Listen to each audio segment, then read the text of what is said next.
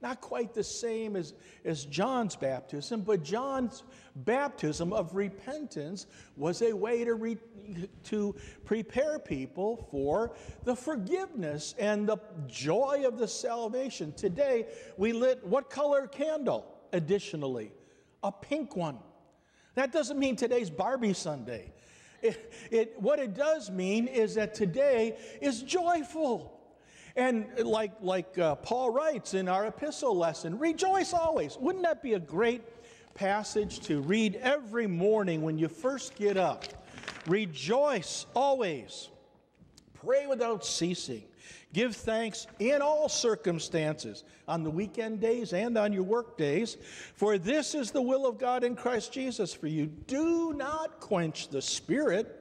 Do not despise prophecies, but test everything.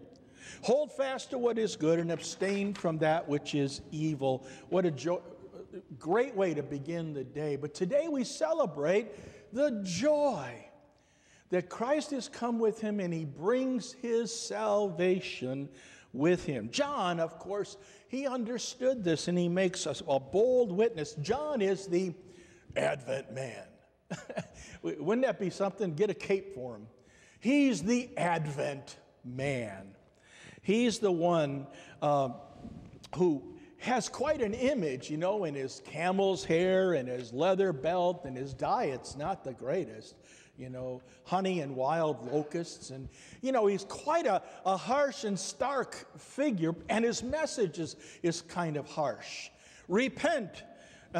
And when some of the religious leaders come out and they want to know what John is doing, he says to them, you brood of vipers, who told you to come out here and to repent of your sins? That's the kind of bold witness that John was. But John was human too.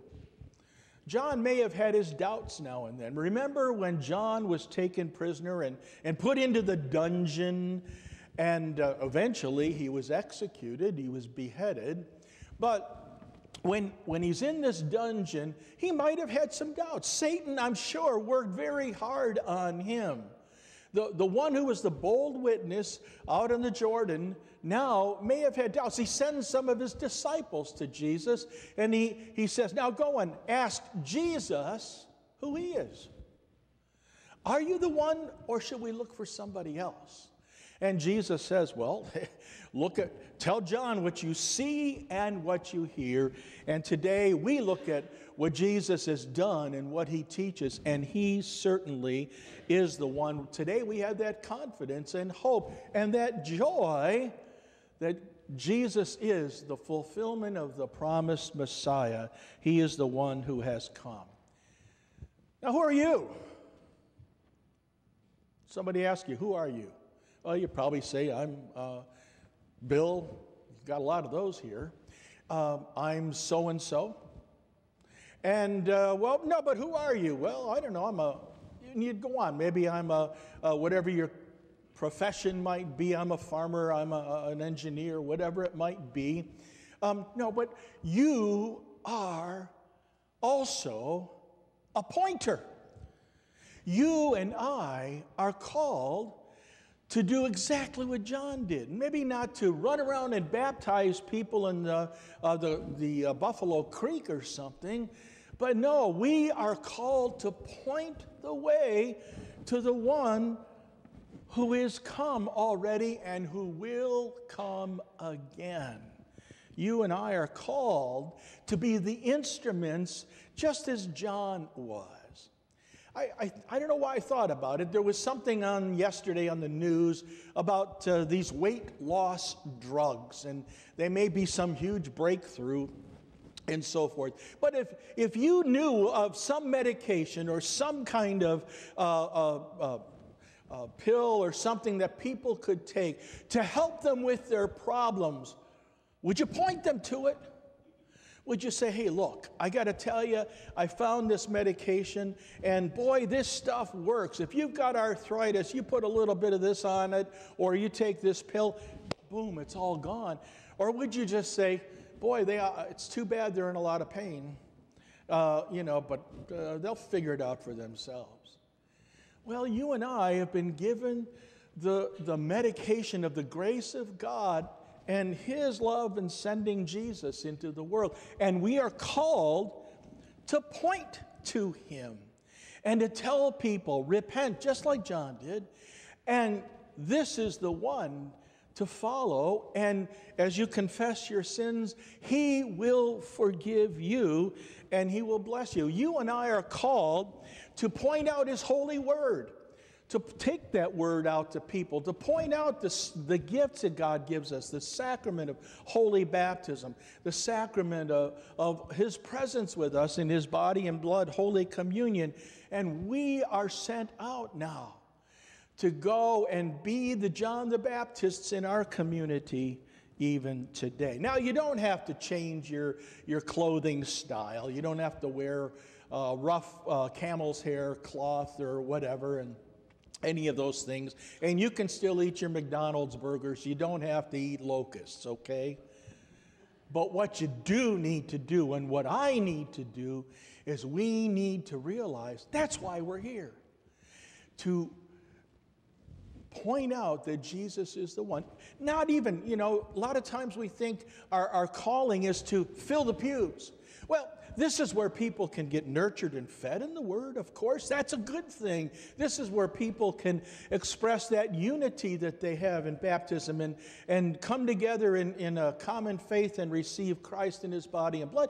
These are all good things, but the goal is to point out people to believe and know Jesus Christ as their Lord and Savior. That's who we are, and that's what we are called to do, to point and prepare the way for Jesus, who has promised and who will return. In the town of Colmar in Alsace, part of the country of France, there's a beautiful painting. I've never seen it. I've seen prints or pictures of it by Matthias Grunwald, and it depicts the crucifixion of Jesus. Now, there are many depictions of Jesus on the cross. Now, like most of them, Jesus is in the center. He's on the cross. He's suffering and dying as He's crucified. On His right is His mother, Mary. And the way this artist depicts her is she's collapsed in grief and agony and sorrow over witnessing what happens to her son. She collapses, and the beloved disciple John, to whom Jesus commends her, he's behind her to help her. And then to the left is Mary Magdalene, and she's kneeling and she's praying. Now, nothing too out of the ordinary about that, is there? That's kind of what you'd expect to see in a picture about Jesus' crucifixion. But a little further to the left is John the Baptist. Now, that's a little strange, isn't it? He'd already been executed. Historically, it's not accurate. John the Baptist could not have been at the crucifixion. And at that far left, as you see John the Baptist, what do you think he's doing? He's pointing to the crucified Jesus Christ. Does that seem a little strange? Now, historically, it's not accurate. But thematically and theologically, it's beautiful. Because what John is doing, he's pointing to the one who dies for you and I and pays the price of our sins that we might know the pink candle, the joy of the salvation that He has given us.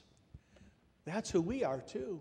Now, we are not called to just wait around for Jesus' return. If you go to the doctor's office, you go somewhere and you have an appointment and you're waiting. What are you doing in the waiting room? Well, you might read something. You might watch something that they have on television or whatever. But you're just sitting there, right? You're not doing much. That's not what Advent is. That's not what we are called to do. Until Jesus returns, to continue to stay faithful, yeah, but to point out and share that faith and that hope that we have in Jesus Christ as our Lord. May God bless us and enable us and move us to be His humble pointers to Jesus, the Messiah, the Son of God. In His name, amen. And may the joy and the peace of that salvation that goes beyond our human understanding keep our hearts and minds in true faith as we share Him with others. Amen. We continue now as we gather the offerings and we join in singing the offertory hymn, hymn 350, stanzas 1 and 3.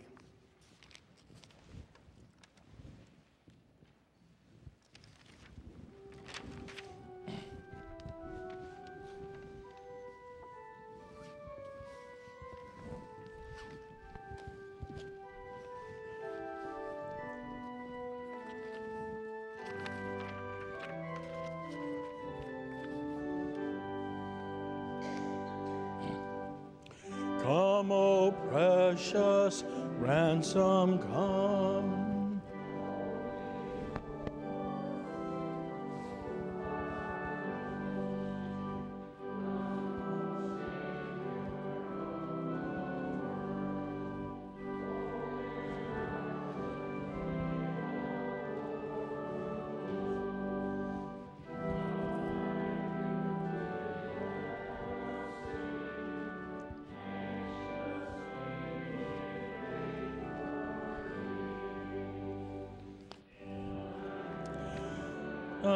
And my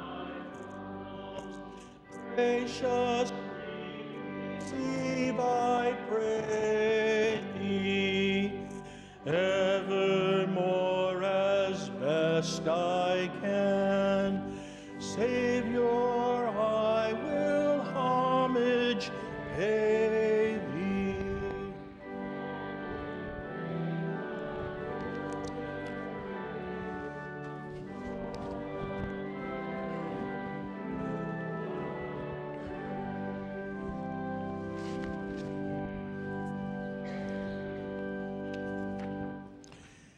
As we go to the Lord in prayer, we ask His blessings on us to be His bold witnesses in the world today. And we also include, as we have for some time, various other petitions for members and so forth, and for our community. We have a prayer request for also Linda Grotke, but I don't know if she was in the hospital, it doesn't say, but she's home and doing well. Please remain seated as we join in prayer.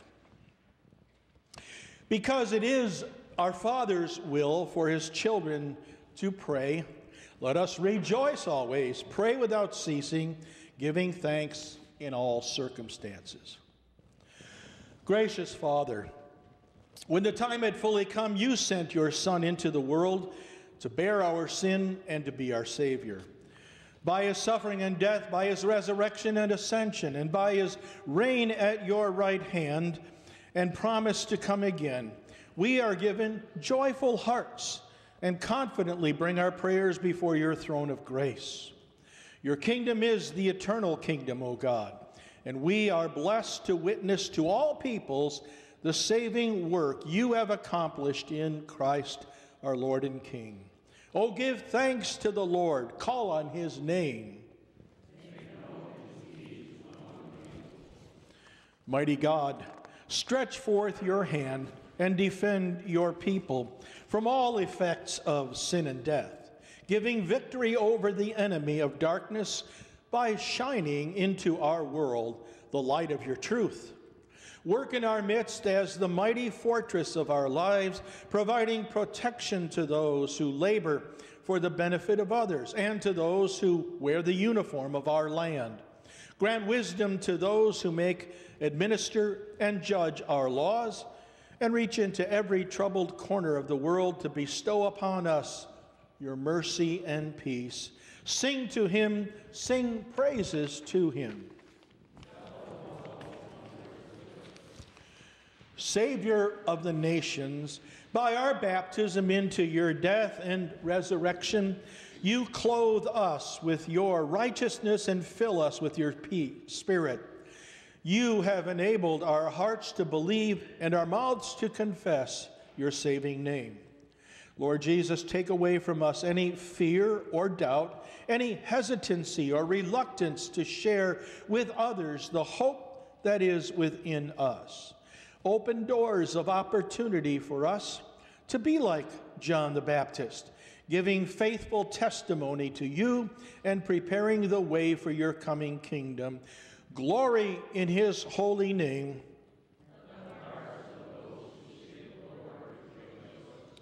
And great physician of body and soul, take great care of all of those who are suffering in physical pain, mental illness, emotional stress, and broken relationships. Comfort your people who are sad and lonely. Warm all troubled hearts with the assurance of your never-failing presence. Grant wholeness and healing to those in need. We give you thanks, Lord God, in all circumstances, including our struggles. For we know that you are working all things together for the good of those who love you and have been called according to your purpose. Seek the Lord and his strength.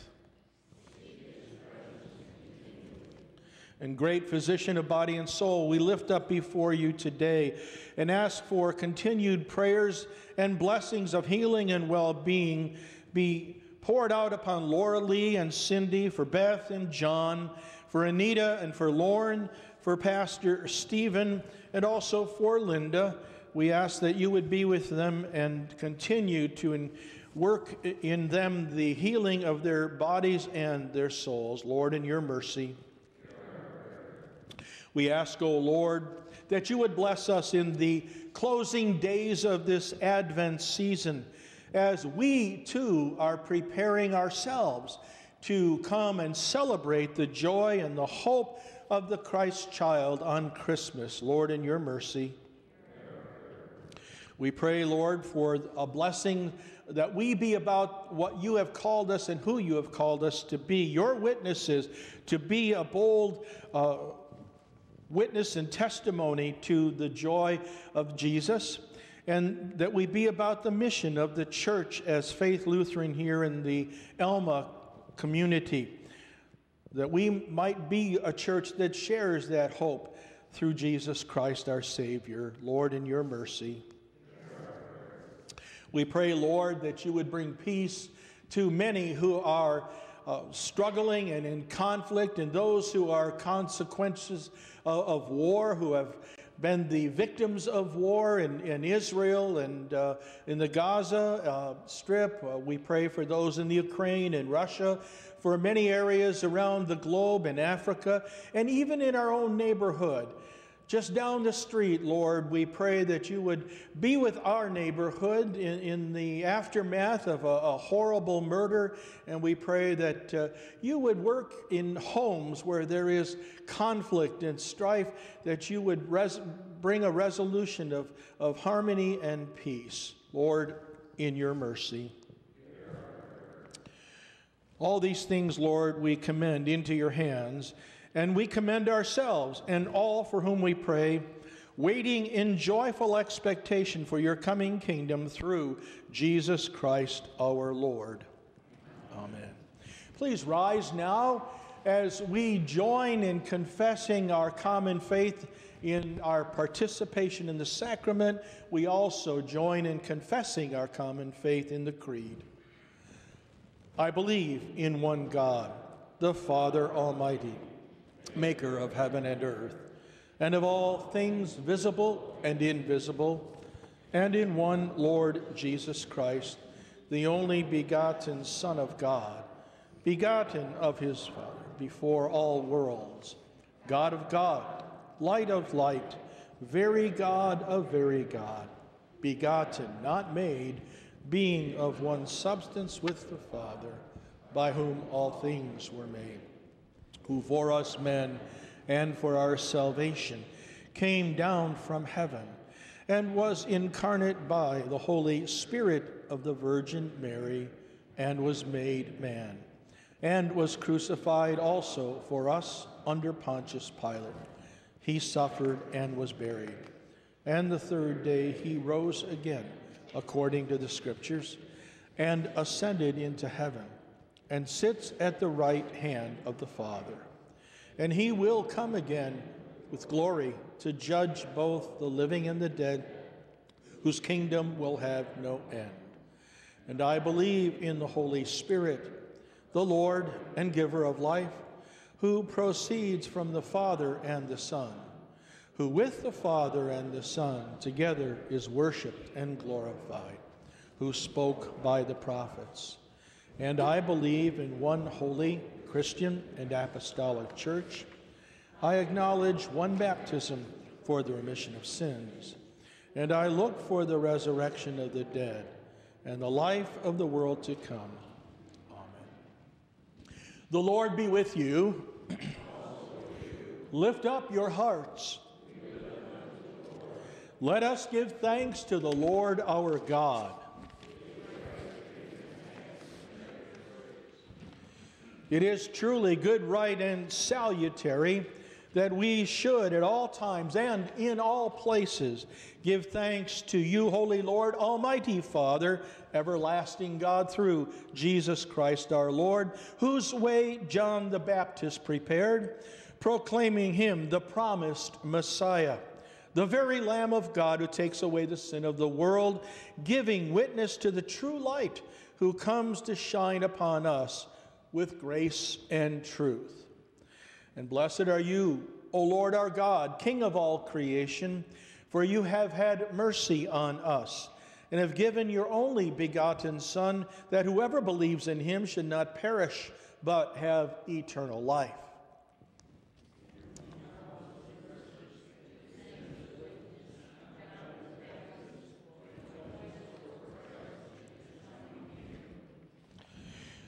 With thankful hearts, we pray, come, Lord Jesus.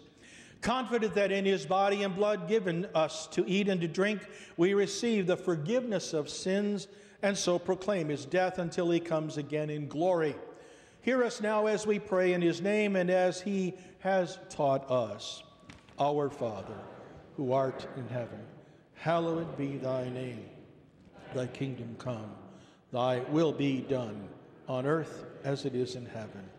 Give us this day our daily bread, and as we forgive those who trespass against us. And lead us not into temptation, but deliver us from evil. For thine is the kingdom, and the power, and the glory, forever and ever. Amen. Our Lord Jesus Christ, on the night when he was betrayed, took bread, and when he had given thanks, he broke it and gave it to the disciples and said, "Take, eat. This is my body, which is given for you. This do in remembrance of me." In the same way also he took the cup after supper. And when he had given thanks, he gave it to them, saying, "Drink of it, all of you. This cup is the New Testament in my blood, which is shed for you for the forgiveness of sins.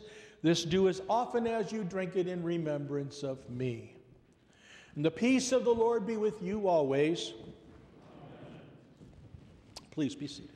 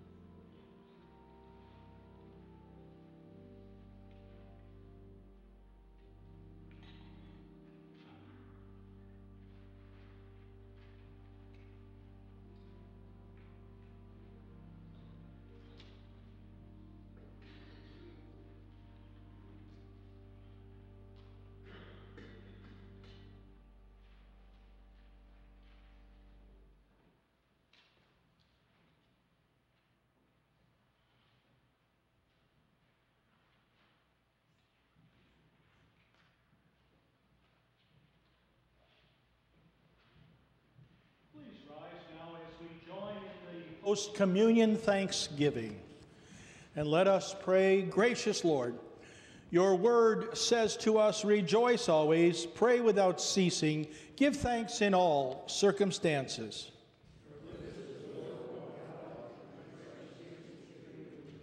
We joyfully give you thanks for the blessings offered to us in the body and blood of our Savior.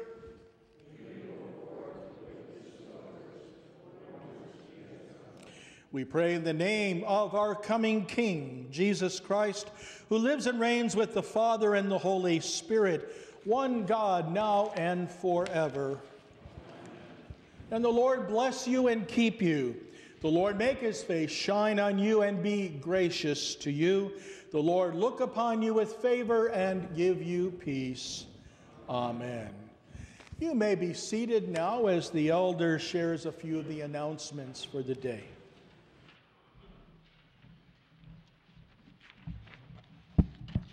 Good morning. A few announcements this morning. As Pastor pointed out, there will be on the 24th, 9 a.m., our fourth Sunday in Advent service. And the 24th at 7 p.m. will be our Christmas Eve service.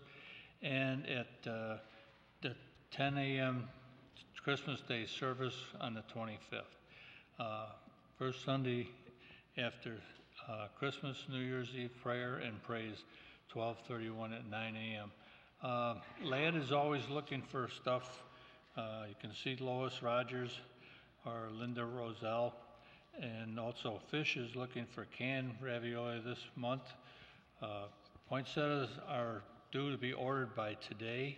And Karen and Dave Blackman are not here. There will be no Bible study this morning.